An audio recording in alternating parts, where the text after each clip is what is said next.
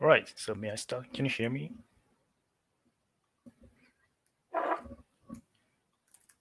Hear me?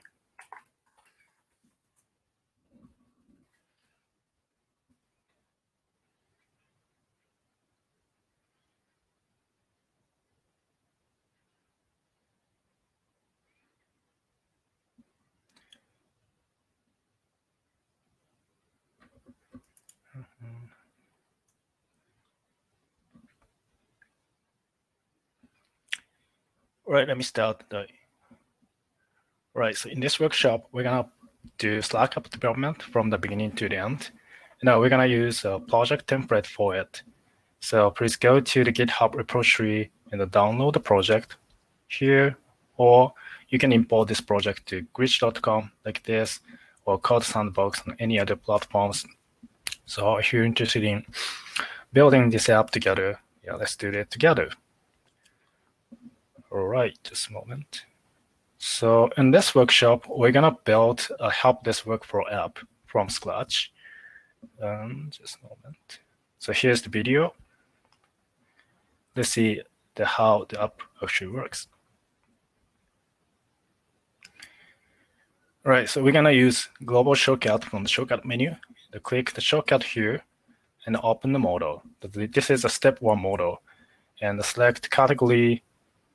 And this is a request for laptop. And go back to the step 1 and select the category again. This is a mobile device replacement request. And select mobile device. And the submission has a custom validation. And submit again. The data accepted, and the notification will be sent to the channel. And also the submitter will receive the notification in a direct message. And also the approver got the request, the notification in the direct message, the request that need your approval for the request. So that's the app. And also we're gonna use the Home tab. That is a relatively new feature. So the Home tab shows the list of history of the submissions by the requester. All right, so that's the app we're gonna build. All right, good, thank you very much. And what we're gonna do next is, what's that? Right, so that's the application we're gonna build. So we're gonna use shortcut and the model, and the model will be dynamic, and we're gonna have custom validation rules. And after the submission, we will send a notification to the channels and direct messages. And also we're gonna update Home tab. Right, to build this app, we're gonna use several key platform features. They are Blockkit, Global Shortcut, and models. The Blockkit is a Slack's UI framework for building rich and interactive user interface. The Blockkit is from Slack app developer perspective, Blockkit is just kind of JSON data structure to comply with. So as long as your messages and models use the valid JSON data structure, Slack properly renders those data in a desktop and the mobile applications. So this means just not only the expressiveness and easiness to use, but also with Blockkit, your application can be OS platform or environment agnostic. So that's a huge benefit to build applications particularly for mobile applications, mobile use cases. The next one is Global Shortcut. Global Shortcut is a quick and easy way to start the workflow, or not only workflow, but also any other operations in Slack, that you can access Global Shortcut from anywhere in Slack. And particularly, specifically, you can access Global Shortcut from the shortcut menu in a text composer at the bottom of Slack, or you can search Global Shortcut from the search bar by typing some keyword there. And the global shortcut is a very quick and easy way. It's a very handy way. But not only that, it's really friendly for everyone. So some people may feel like the slash command is something for engineers, but the shortcut is quite easy to understand how to use it. As you see, the common way or common pattern to handle global shortcut invocation is to open the modal. Modal is a pop-over window in Slack, and we build modals with Brokkit components. We use Brokkit models for collecting user inputs or just to display dense information that is specific to users in an organized way. And also not only the Brokkit, but also that we can have multiple steps in a modal flow. So it's a very powerful way to construct the build interactive user experience. All right, so those are the features we're gonna use. In addition to those, we're gonna do a little bit with Home tab as well. All right, so how to build this app? We're gonna use Framework, which is both for JavaScript. Both for JavaScript is a framework that is optimized for building Slack apps. Particularly, both for JavaScript and both framework makes the Slack app development utilizing interactivity features and event subscriptions pretty much easier. And not only that, with both, you don't need to worry about some non-functional requirement in Slack apps. For example, when we build Slack apps, it's highly recommended to verify every single request from Slack platform mainly for security, because your API endpoint for Slack apps need to be exposed to the internet. So this means, of course, Slack send requests to the endpoint, but not only Slack platform, but also any other random clients may try to send requests to the endpoint. So it's very crucial to distinguish Slack's request from any others for avoiding unexpected circumstances. And another benefit by Bolt is you can rely on Bolt to parse in the variety of payloads. And for historical reasons, the data structure of the payload from Slack are a bit different among the features like slash command, interactivity features, and event subscriptions, events API. They have a little bit different structure. So dealing with such differences may require additional extra efforts, but with Bolt, you don't need to do that. And similarly, dispatching request to the write code path, specifically the dispatching request to listener functions, may require some code, but the Bolt provides a kind of routing feature, which is quite similar to Express.js or kind of common web frameworks. So your code could be really very similar, very simple and concise with Bolt's routing feature. And other few things also will be handled by Bolt. So Bolt takes care of a lot of things. So with Bolt, your Slack app development can be even much more productive. And also you can easily create secure and safe Slack apps. All right, so that's the overview of the workshop. So go to the GitHub repository. This is a repository. I posted the URL in the chat box, and download the project and start coding together.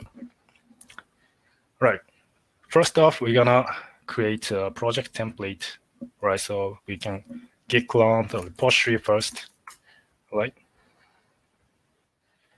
And go to the project. And the first thing we need to verify is please make sure your Node.js version, because Bolt supports only 10, 13 or higher. So if you're using the older version, you need to upgrade the version. Now, after that, you can install the dependencies. Right, succeeded. And I'm gonna use Visual Studio Code for coding. So open the project with the editor. And in this project, we're gonna mainly edit and modify the index.js and the source directory. And this is still kind of the template and the boilerplate, but we're gonna add features in this source code. And the source code has so many comments already that there are instructions to follow. So we are gonna do these things one by one. All right, and also the same contents is available on a README file. So it is fine, but we're gonna go with this, okay? And the first thing we need to do is, of course, we need to create a brand new Slack app. And to do this, we're gonna go to apislack.com/apps. So open the browser. I already opened this one. So this is the URL. Right. And I don't have any apps yet. So this is my first ever app here. And I click this button, and we're gonna create app, the name it, the help desk app, right? And choose a workspace to use. So this development Slack workspace is the owner of the app. So as long as you use this app only for this app, this workspace, you don't need to implement the standard auth flow for installing the app. So you can easily enable this app in this workspace without implementing such kind of little bit complex auth flow. Instead of that, the Slack provides a very simplified way to enable this application in a specific workspace. Right, so to create the app, we got the success message, a little bit slow, but right. Anyway, so we got a new application, and this is a brand new app. So we're gonna configure this app before installing this app. Then go back to the source code. What we're gonna do is we are going to set permissions. We need these 4 permissions. So we're gonna set these scopes as all permissions. And to do this, we're gonna go to auth and permissions page. So this one, and click this link, and this is auth and permissions, and scroll down a little bit to the scopes, and we're gonna use bot token scopes. There are 2 types of scopes, the bot token scopes and the user token scopes. The bot token scopes are the permissions to act as a bot user in a workspace.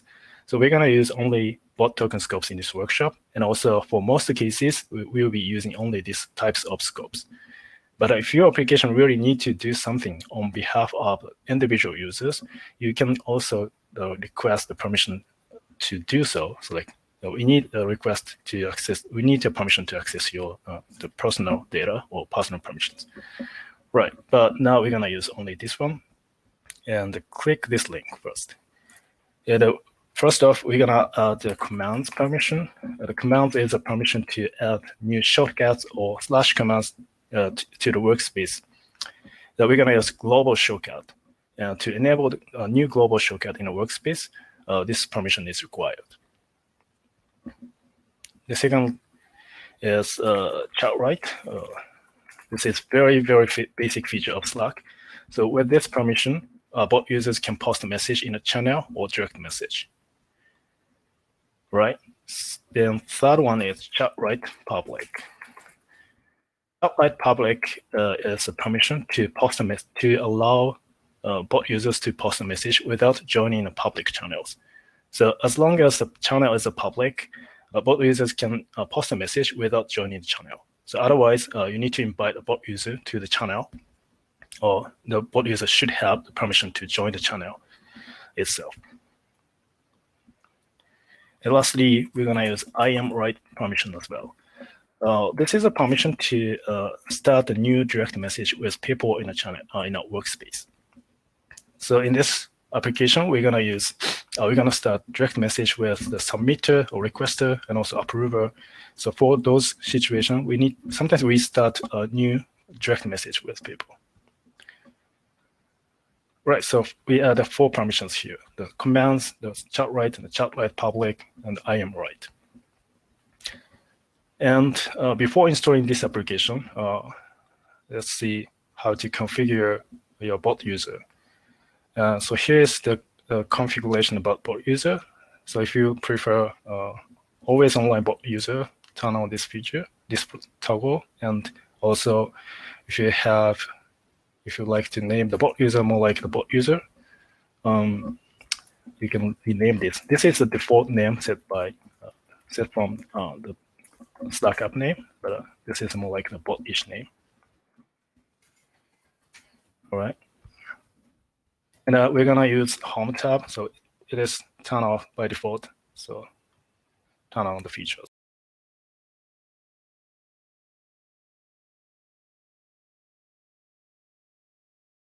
Page and click this button.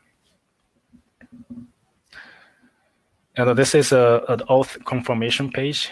This page tells us that this application is going to use these permissions in your workspace.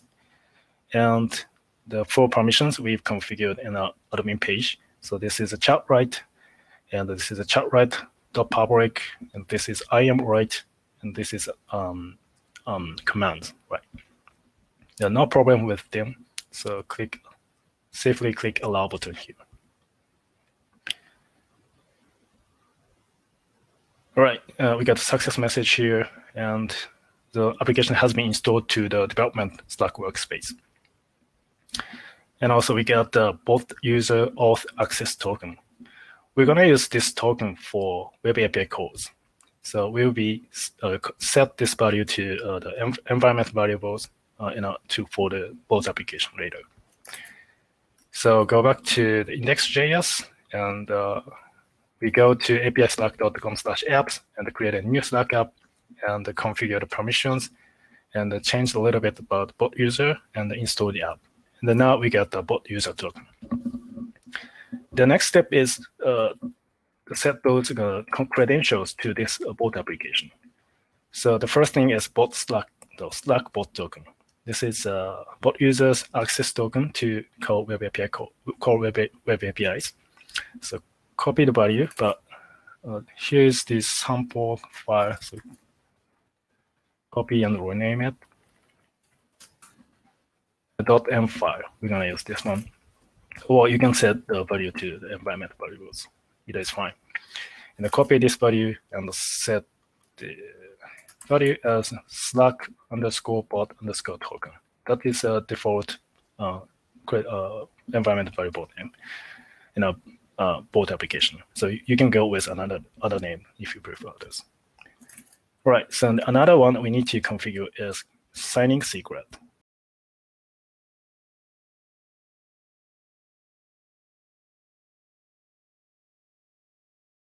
To verify the signature in a request from Slack. So we can access the value in a basic information page and scroll down a little bit to app credentials, and here's the signing secret. And click show button and copy the value here. And paste this and save in a .m file. Right, so we've configured 2 things. So this is a configuration for single workspace app, but if you like to make this application installable in other workspaces, you can implement the auth flow. So it's not so complex with bot, because bot supports the built-in feature to implement the workflow auth flow very easy. So please check the documentation for details. But anyway, now we're gonna use a single workspace app configuration now. And this is the initialization of the bot app. And the app instance is a kind of abstraction of Slack app. So it's only this instance has only essential parts of the bot application, Slack applications. And this instance also provides, excuse me, the ways to register middlewares and listener functions. Middleware is a kind of common functionality that will be applied to every single request handling. And the listener function will be a specific code that will be executed when we receive a request that matches conditions. And also the app instance has a start method. Start method starts a new web server process on the local host. So we're gonna use those things here. And here is the utility I prepared. So this does the registration of middleware. So this is a global middleware that prints the context object and also the payload from Slack in a predefined format. So it's pretty easy to see what is happening with this bot application with this middleware, but we don't recommend turn on this middleware in the production. All right, so what we're gonna do is let's start the application on localhost. So we're gonna use local, the script named as local. So we have start script and also local script. This does only kind of running the normal. The normal watches the file changes and reflect the changes to the live app automatically. All right, so start the app, npm run local. And the application started, and we don't see any errors in the console. This is successful. And what we're gonna do next is creating global shortcut and configure a global shortcut listener in the both application. So go back to the Slack app configuration and go to interactivity and shortcuts. So the interactivity feature is not enabled by default. So the first thing we're gonna do is turn on the feature. Then after that, we're gonna configure request URL and we're gonna add the new global shortcut. Request URL is a public endpoint that is reachable from Slack. In this workshop, we're gonna use nglok.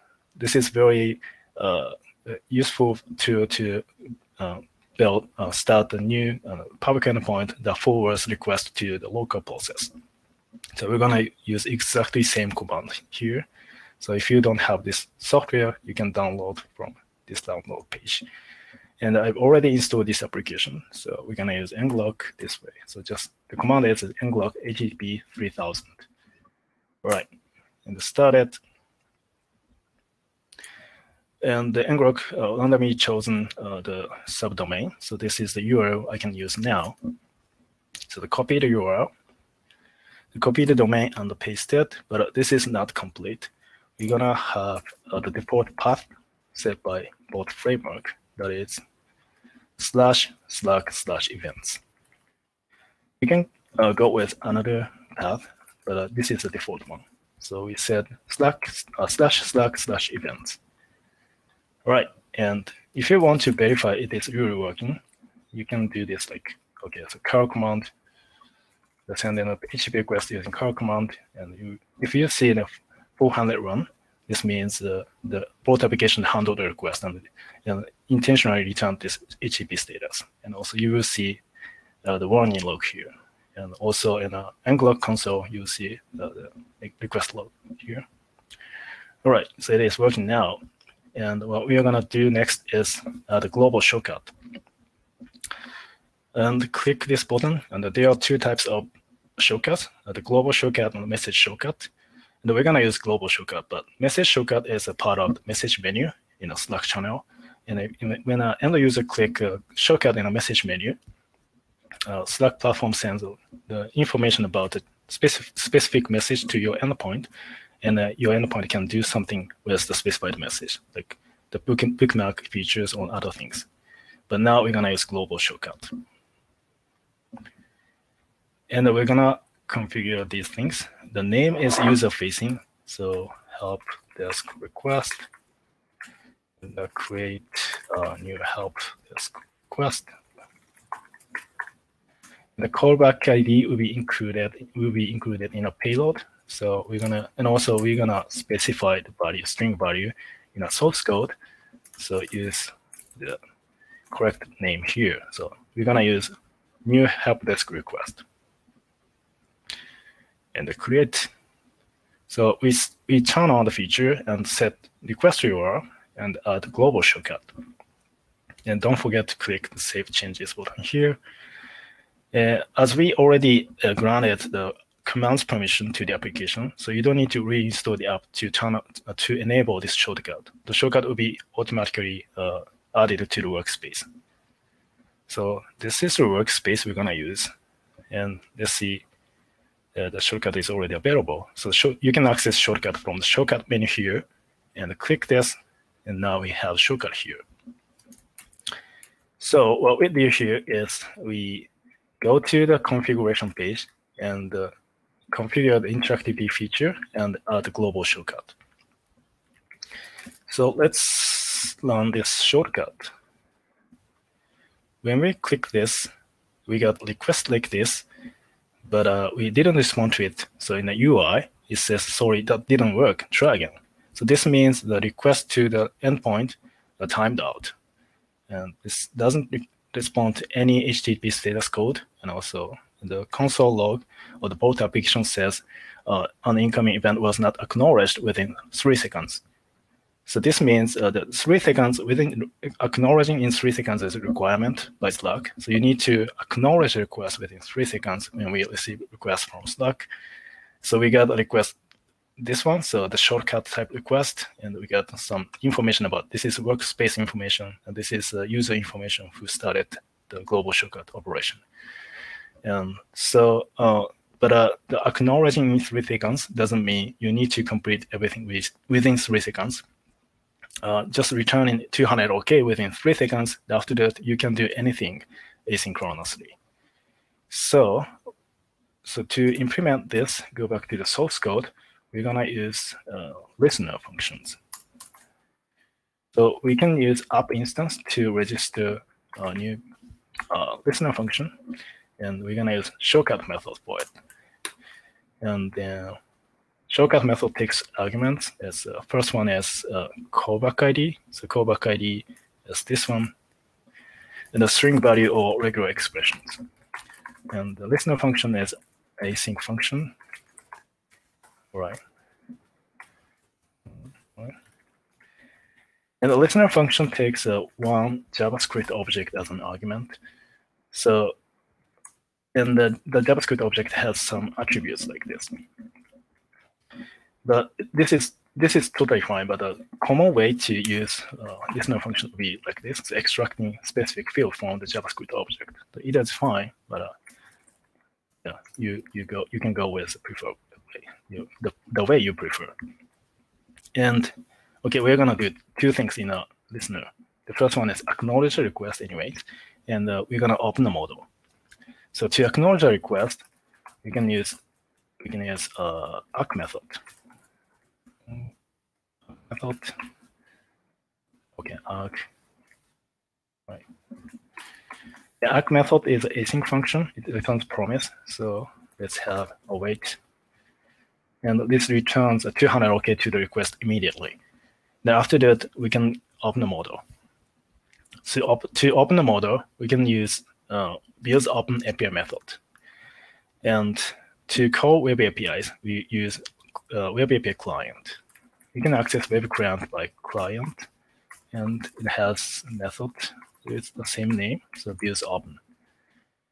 And the build open takes 3 arguments. They are access token and the trigger ID, and view is a model, definition of the model view.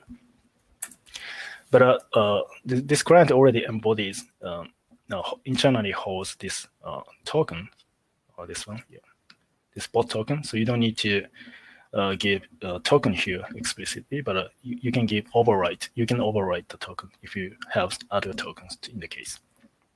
But so we're gonna use trigger. We're gonna have trigger ID and the view here only. And the trigger ID is a short-lived pointer to the user's active action. So when a user takes some active actions like clicking button or select item from select menu, or kind of starting slash command or running slash command or shortcut, in that case, Slack platform generates a trigger ID for it and send the trigger ID to your endpoint. The trigger ID is required to start a new new model process. So, and we can access the data in the payload. The payload, we can access payload as body. The body has these attributes. And at the top level, we have trigger ID here. So it's short-lived. So you cannot store those data for a long time. It's a kind of one-shot value to use. Right. So access body and trigger ID here. And the view object is a JSON data. So here's some examples. Under the models, we have examples. The step 1 JSON is the JSON data to define the model interface. So go to the Bear mentioned, we have Blockit Builder. This is really useful to preview how your blocks looks like in Slack. So you can access with your browser, and you can cut and paste the JSON data here, and they'll be rendered this way. So we're gonna have very simple model as a step 1, just for the category selection. Then this is a JavaScript code. We just can cut and paste the source code, the JavaScript object to the source code directly. Right, and also this method is also async function. So let's have a wait before checking how it works. Right, so go back to Slack workspace and try shortcut again. Right, so we got the model here, and also we return 200 OK to it. Right, it is working now. So what we did here is we added a global shortcut listener. And in the listener, we acknowledge the request with ACK method. And after that, we open the model using views open method. Right, so this is the very beginning of the development. The next step is handling the item selection from the select menu.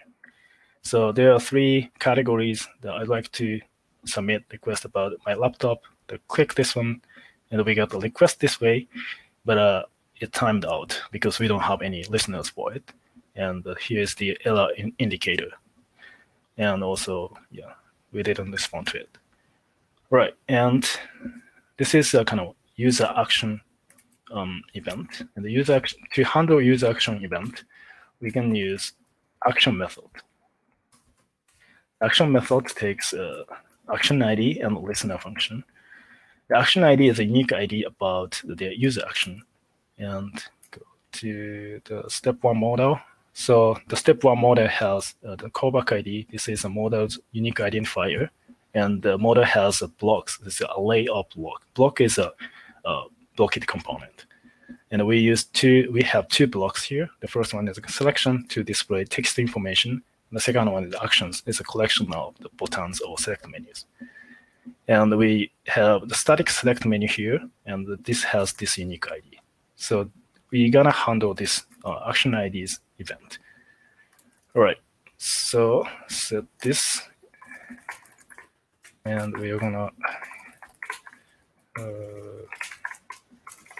all right.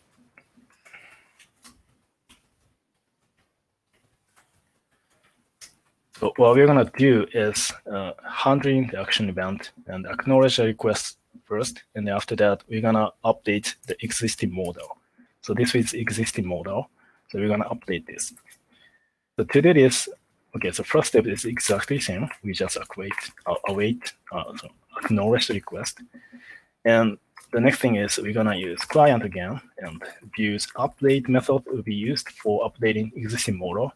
And the parameters arguments are, the first one is view ID. View ID is the existing view's ID. And the next one is hash. Hash is a random value to detect the less conditions among simultaneous requests from the same user. And lastly, view, updated view. View ID is a unique identifier of the view. And here's the payload. This is the body. And under the body, we have view. The view has its ID, and also it has a hash here. The text may be a little bit small, but yeah, right. So this is a hash. All right, just a moment. So what we're gonna do is use body view ID and body view hash. The updated model. So we're gonna use 3 types of new step 2 models, but just to make sure it is working. So we're gonna use static one. So this is a static example for mobile device request. So just cut and paste this one. There we go. And I forgot to have a wait here. All right. So I'll go back to workspace and select item. The model has been updated immediately. So it is working as expected. So what we did here is we added the action handler, action listener, and acknowledge the request and update the model. But this is not a complete version, so allow me to cut and paste the solution. So the solution is this one. So the complete version dispatches the operation, the code to corresponding in correspondence with the chosen category, so laptop, mobile, other. All right, and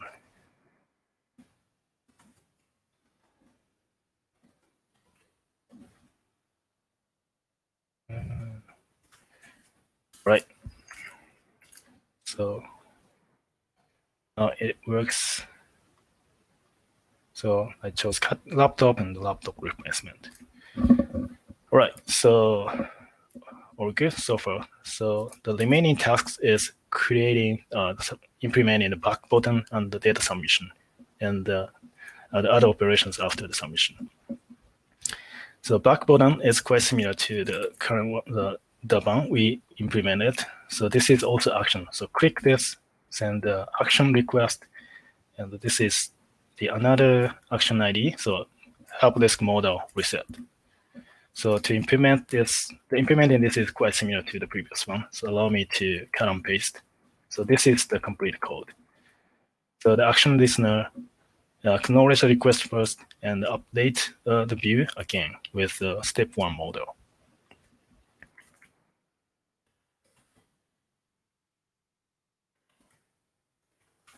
All right, so click it.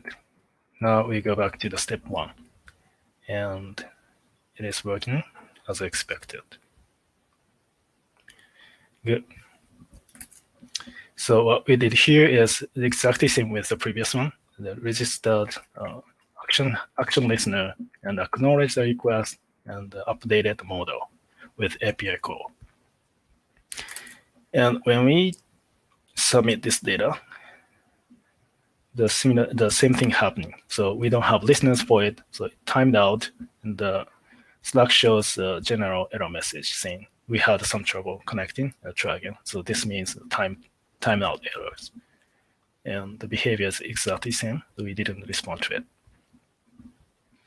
So what we're gonna do is implementing view submission handler, and this request is the type is this one. So view submission, and the view submission has information about the submission data, and specifically under the view, we have submitted data here.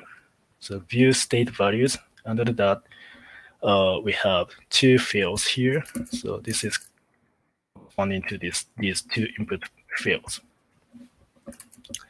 All right, so go to the solution.js, and here's the complete source code. But before checking this, what we're gonna do is we're gonna implement the view submission listener, and we're gonna extract these values from the payload, and we're gonna apply some input validations to some fields.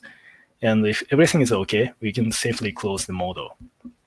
After that, probably we can do something meaningful, like storing the data to the database or calling external services to register tickets or something like that. And also we can send notification to the people concerned. And we're gonna update home tab as well. Right, so here's the solution for it. So we're gonna register view submission handler by using view method. And the view method takes, this is a callback ID. Callback ID is a unique identifier of the model. Model has callback ID here, and we're gonna dispatch. We're gonna handle the callback ID here and extract the value. So as I mentioned, we have request body, and it has view, under the view, state values. The values has block ID and action ID as a key of the nested data structure. So we can access those submitted data this way. So value has block ID title, and if it exists, we extract the value as value if the value is the simple text object, text input. But if the input block is the static select or any other select menu items, components, we have the selected option. Under the selected options, we have the label and its underlying value. So it depends on the types of the input blocks. After that, we have very simple validation logic. So just it's a very straightforward JavaScript code. So if title exists, we check the length of it. If the length is too short, we can associate error message to the block ID. So this error object has block ID. The block ID has only one error message to display. And that's the same for due date. Due date is not in the future. We can put error message to the user interface. And if we have at least one error, we return this response data. So this is really important to display this is the way to display error message in our model. So we have response action, and this is errors. Other patterns are kind of push and update and clear. So please refer to the document for details. And in the case of errors, we have error message, errors object at the top level. And otherwise, all are good. So in that case, we are done with this model. So we can safely close this model. To tell this, just returning the empty string to, so empty body to Slack server. And after that, we're gonna do something here, like storing data and also sending message. So here is a very general, the simple text message to display the submitted data. And also I have the first line for each recipient. So we're gonna send 3 types of notifications. The first one is the notifications to the public channel. There's a help desk teams channel, so triage help desk, right? And we're gonna send this message. So we got a new request. We need to triage this. And the second one is the notification to the requester. So thank you very much for the submission. We'll be updating you quickly, shortly. And lastly, we're gonna, if the submission requires an approval from someone else, we can send a notification to the approver. And lastly, we're gonna update home tabs. The home tab is a personal space in Slack. And the home tabs view is per user in the workspace. So every single person has different home tab. So in this case, we're gonna update the submitter requester's home tab with the whole history of the submission of the person. Right, so this is the complete version of the PS submission here. So try this one. Right, so let me a little bit short title and then submit again. Right, so the custom validation is working here. So I'm gonna go with longer one. Right, submit the data. And now we got the message in a public channel, so new request here. And also as a submitter, I got a DM from the bot user. And also home tab, I have only one submission right now. So let's try another one. I click this and select mobile and iOS, and approval will be report and as soon as possible. But this is also custom validation, so Friday. And submitted and accepted, and we got the message again, and also in the channel, and also in report Slack. This is the approvers Slack. Also, the person got a message from the bot user. So we need your approval. All right, so that's the app we built. All right, so how did you go? So go back to the README.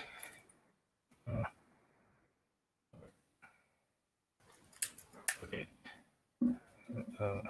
So what we did in this workshop were so many things actually. So we created Slack app from scratch. So we created Slack app configuration at the configuration, the admin page first, and configured sufficient permissions to the app, and install the app to the workspace. And after that, we created both app template, both application on a local machine, and configured 2 credentials, the bot user token, and also a signing secret for request verification. And the started application, the 3000 port, the listen on 3000 port, and we forwarded the request to the public endpoint to the local process using ngrok. And we implemented several listener functions, and then now it is working. So if you, just a moment. All right, so thank you very much for joining this workshop.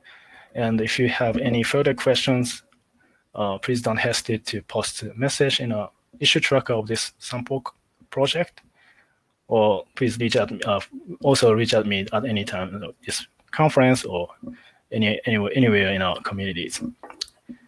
yeah, I really enjoyed this running. Really enjoyed running this workshop, and I hope this was helpful to you. Enjoy the rest of the conference. Right, so just a moment. So, right. So do you have any questions? All right, so we still have 5 minutes. So let me check your message here.